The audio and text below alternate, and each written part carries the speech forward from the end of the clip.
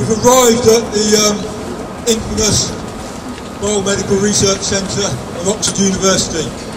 We're going to introduce, we have three speakers here, Mike Huskisson, Peter Egan and myself.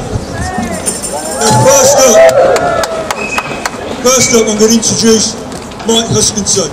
Now many of you know Mike for his undercover work against the hunting community and the amazing stuff he's done to uncover the brutality and barbarity of the hunting scum. But he's also, to me, a hero for another reason. Mike was one of the first people ever to infiltrate the hidden world of the vivisection laboratory.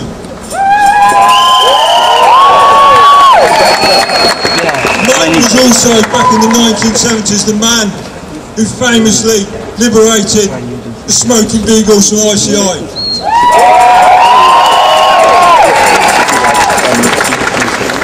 No one knows better the horrors of vivisection than Mike, and no one has committed more of his life to fighting this cruelty and injustice. So without further ado, give a really big warm welcome to Mike Huskisson.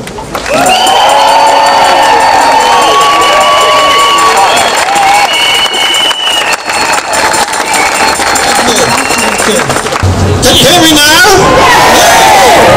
Thank you for your attendance here today. It shows how much people care, and I appreciate you all being here, and I appreciate the opportunity to say a few words. I married this cause at the age of 18. I'm 65 now. It's vivisection that saddens me. We've made so little progress against this abhorrent activity.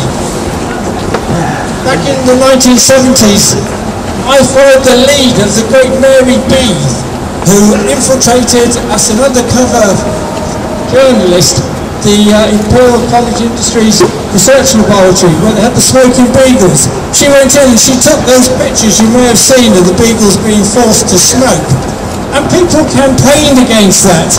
People campaigned by the thousands. And there were petitions and there were marches and there were goodness knows what. But those dogs were still doomed to die. And at that time, I was a young hunt saboteur. I was used to direct action. I was used to feeling empowered to take action ourselves to save lives. Woo! We did that in the... Is this alright?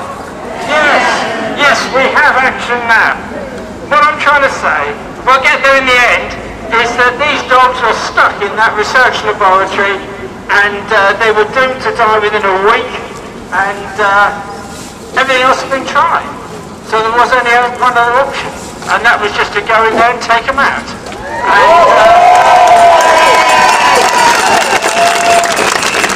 And I had it easy then. That was the first time. The security was non-existent. These days you can see the barbed wire fences and the fancy cameras and the guard people and goodness knows what else. There wasn't none of that in those days. Just walked up there and had a look in, and there were the dogs. And I went back with a colleague and in the night and took them out. And do you know what I want to say to you? One of the sad things was we wanted to take a lot of dogs. We had loads of leads to take them away. But we got 2 dogs out and we got them out onto into the woods at the back. And they wouldn't walk. They were being stung through the pads of their feet by the nettles. They'd never been on the earth before. They'd never been on grass like that or nettles. They'd never been stung. They wouldn't walk. They had to be carried. And that's why we only got 2 out. And people sometimes say to me, Mike, you must have seen some pretty shocking things in your time. And indeed I have. And one of the lingering thoughts I have is I had to play God to those 48 dogs. There were 48 in those kennels. And I could only take 2. And they all wanted to come out. And I wanted to take them all out. But I couldn't. You'd only take 2, and the ones that were left behind were killed. I went back for another and I was caught with the 3rd dog. I spent the last day of my university career. I spent the last day of my university career in the custody of Manchester Police. I ended up being charged with taking the dogs away. And I went to Knutsford Crown Court and I wanted to take them on. I wanted to take them on and put myself in front of a jury. and say, that is no crime, it cannot be a crime to take the dogs away like that. But we never really got the opportunity because we were threatened with all sorts of things, and if you, we'll make a bargain with you, if you agree not to take any more, we won't press the charges. And I took that because I wanted to stay free and I wanted to stay active. And I've had a few collisions with the law over my years. What I would say to people is the most important thing is to keep yourself free, to beat the opponents at their own game, to outsmart them. Don't put yourself in custody. I'm tired of visiting good people in prison. I want to see the animal abusers in prison. I want to see them.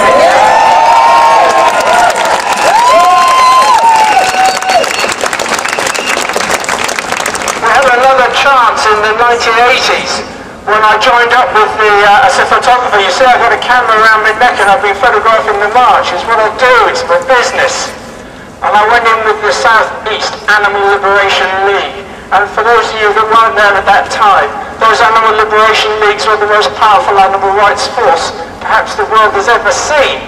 They were highly effective, and as such the establishment had to coordinate against them and shut them down. But when they went into the Royal College of Surgeons research place at Down in Kent, I went with them as a photographer. And I was asked to photograph monkeys, but I went to the wrong unit and I photographed dogs. And these weren't beagles that are purpose-bred for research. These were all manner of breeds: Old English sheepdog, collies, Labradors. Where did they get those dogs from? We never found the answer for that.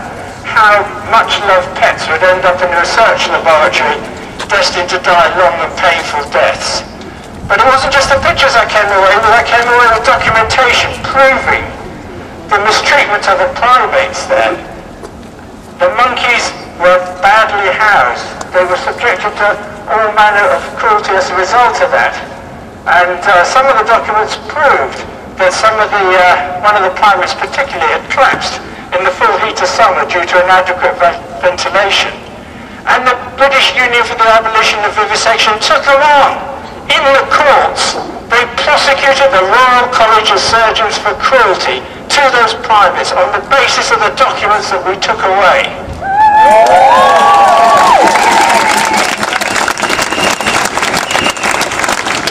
And Bromley magistrates listened to the evidence for 8 days. They visited the place. They heard all the excuses from the Royal College of Surgeons. But at the end of the day, they convicted them of cruelty and they fined them as common criminals.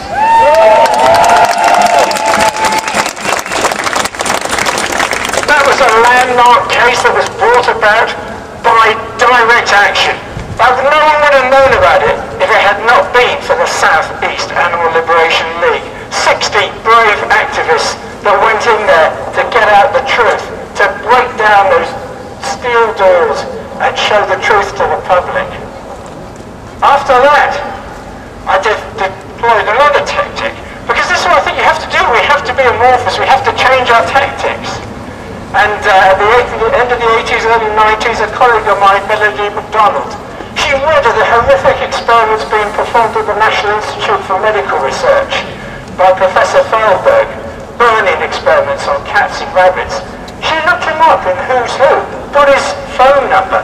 Now, she could have phoned him up and said, "You're an evil, cruel bastard, and I hate you." But she did better than that. She phoned him up and she said, "I'm fascinated in the work you do. I'd like to meet you. I'm a medical biographer. I'm trying to write a book about the use of animals in experiments. Can I meet you?" And he, at 89 years old, was flattered by the interest of this attractive young lady. And he said, "Fine, come and meet me." And she did. And then he said, "Come into the laboratory and see the work I do." And that opened the door. That opened the door to the truth. And ultimately it was the end of his work. Because she got in there and she got me in there. And we spun a yarn that I was taking video film to show to students in America. And I wanted to film the work he did. And I took him a video camera. I didn't have to hide it. Stuck it on the tripod. Filmed 40 hours of tape of the work they were doing there. And you know what? They were doing burning on cats and rabbits. And on one occasion, something went wrong and the rabbit was squealing. And the guy went and shut the door in the laboratory so that no other scientists that were on the corridor could hear or see what was going on. He shut the door to stop his fellow scientists seeing the cruelty. But what he forgot was the camera on the tripod that was running the whole time. And when we got out and had enough film to prove conclusively what was going on, it was shown to the Home Office, and you know what? Within 24 hours, that experiment was ended.